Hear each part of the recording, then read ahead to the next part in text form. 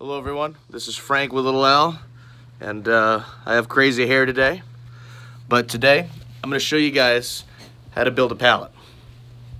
It's going to be exciting, and hopefully I remember how to build it with the lack of sleep. But let's see, I don't know if I can turn this. So I'm going to build it right there. The truck is going to come in there. He's going to pick it up. It's going to be a lift gate service. So for those of you without a truck or one of the things that lifts it up, I forget what they're called. But for those of you without an actual truck port, this would be how to do it. And I'm assuming most of you, if you do run a small operation, you would need a lift gate. So first, you get the pallets. You put them over there. So it's going to be cut a little bit. I'm going to try to do as much instruction as I can.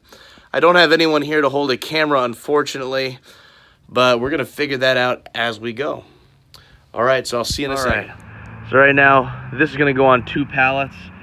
That one looks a little weird, so we're going to put the small amount on that one. This one's going to get the big load. So, thing about pallets, and right over there, this is the stuff we're going to stick on a pallet. So for Amazon, you're going to want to have your labels on each boxes to correspond with the box number, and you're going to need your BOL. This is what you're going to give to the driver. That's the money we found in books. Always check your books. And this is what we're going to wrap around when we complete the pallet. So, 2 main stipulations for an Amazon pallet. 1, it can't be higher than 72 inches, and that's including the base. So for newbies or people who are just getting into this, make sure to measure with some measuring tape. It's pretty essential.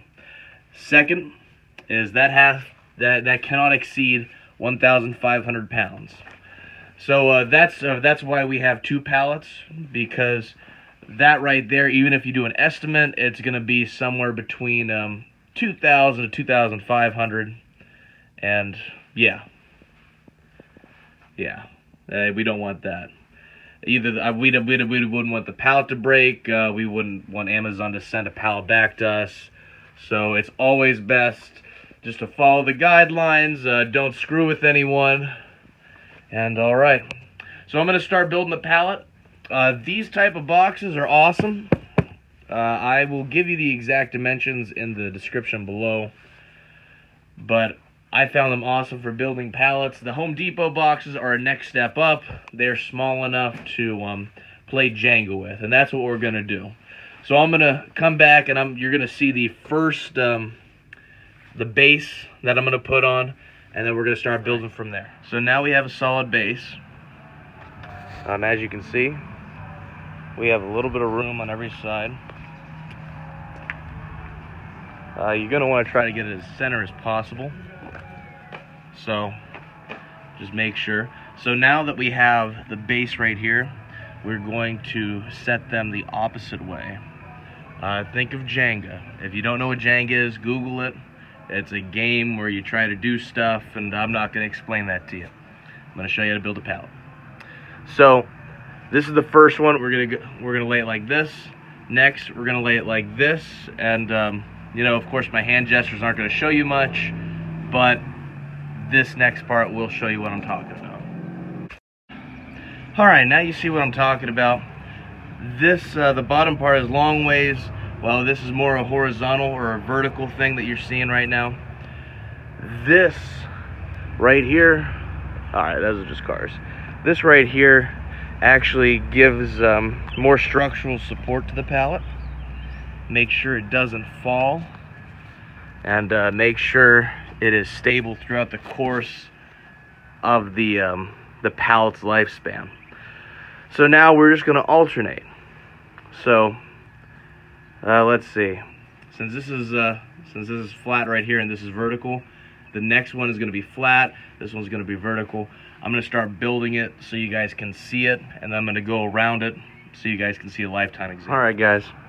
So this should be the finished product that you see. Like I said, just alternate through these. This is going to allow it to be stable when it's being transported. So as you can see, it's pretty big. It's almost to my shoulder. Not too bad.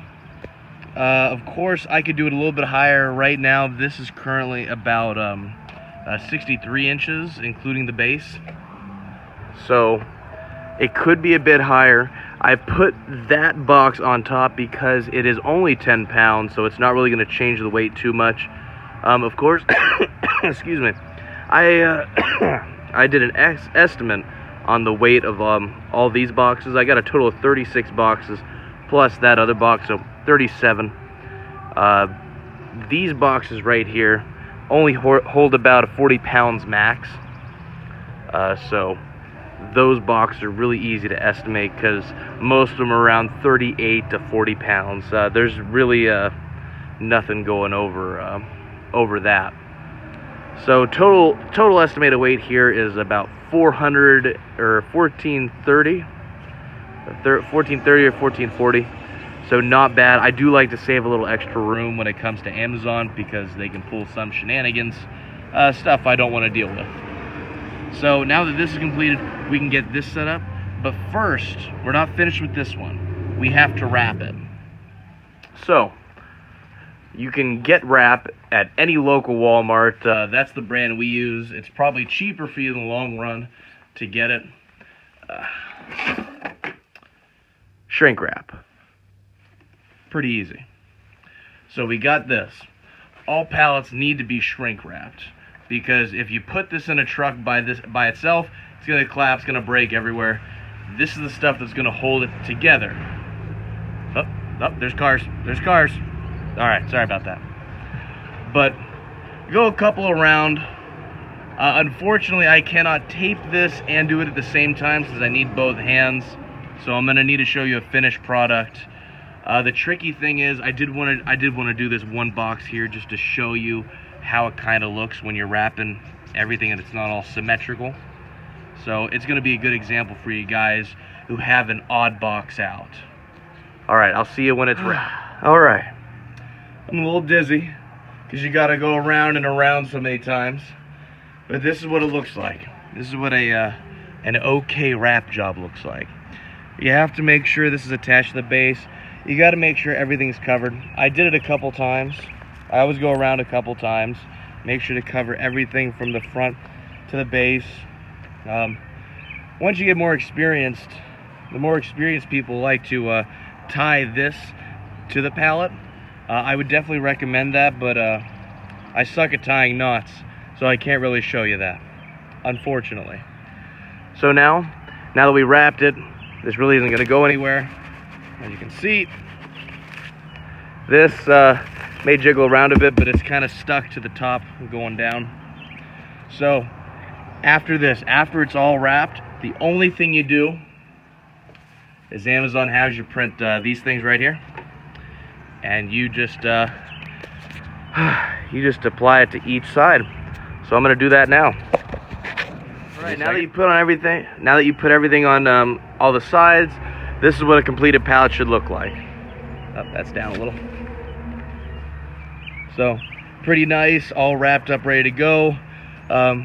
Whenever the truck comes, it's going to come from that entrance. It's going to pull up here, and then they're going to get a pallet jack out, stick it on the lift gate, and lift it up to the truck. So, now that I have this, there's still that. And I have this little bit left.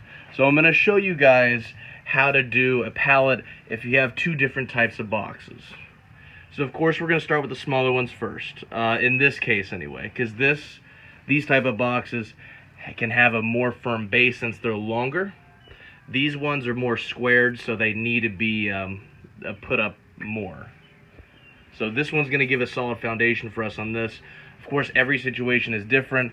Make sure to keep the dimensions of your box in mind when you're building it. Of course, you can have many different size boxes in it. It just can't fall apart. So the more structured you can get this, the more likely your pallet's going to succeed. So I'm going to see you when I put the first thing on there, and then we're going to work our way up just like we did the last pallet. This is what it looks like. How you doing?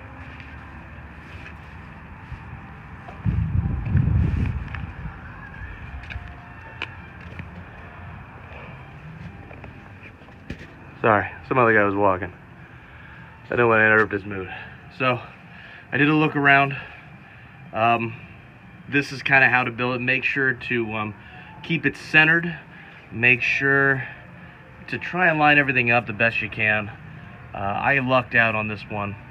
So now, same thing with this one.